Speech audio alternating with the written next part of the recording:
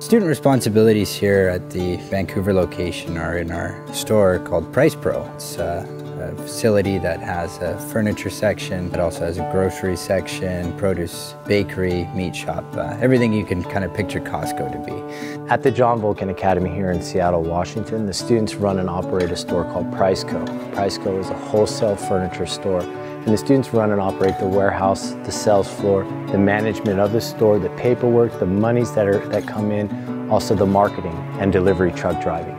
Here at the John Volken Academy at Welcome Home Ranch, we have many different responsibilities for our students.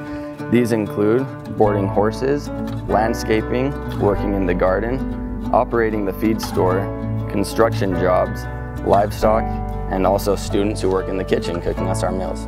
The John Volken Academy is a 2-year program, and not only are we achieving sobriety, but we're also learning how to deal with the challenges and stresses of life that has caused us to use in the first place. Our students are learning how to overcome their addiction by coming to work every day, having that consistency of a healthy lifestyle, learning how to cooperate with others, deal with customers, the emotions that go through that everyday living that people go through when they come to work. Working here in the bakery, it's helped me to overcome my addiction by having a constant schedule.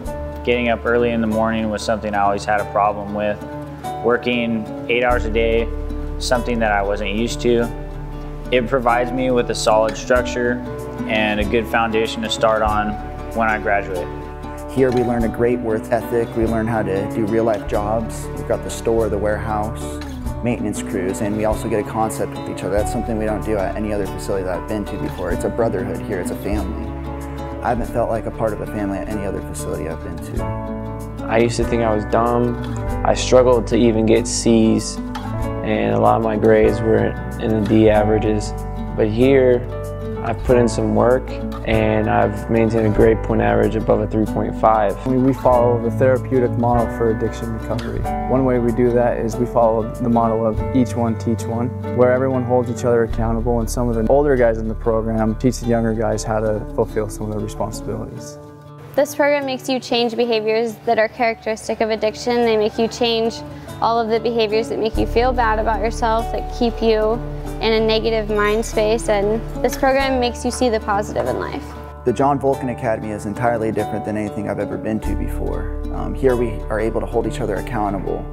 Here you're not going to get away with anything. It makes you responsible for your behaviors. It's brought me to a knowledge that I can't blame my past for my behaviors anymore. I can't blame my drug use for my behaviors anymore. So pretty early on in the program, I was thrown into leadership.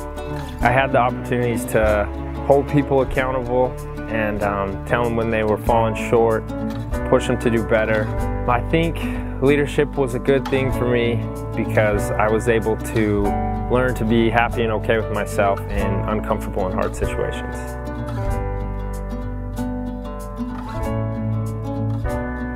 Recently, John Volken received the Dalai Lama Humanitarian Award.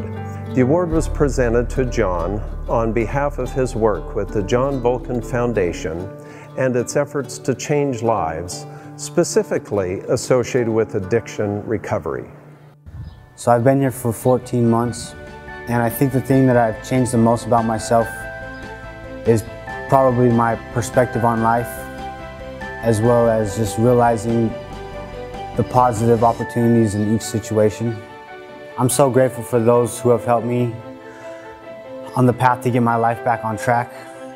I appreciate all the time and effort that's gone into it, and I genuinely just want to say thank you. I couldn't have done this by myself.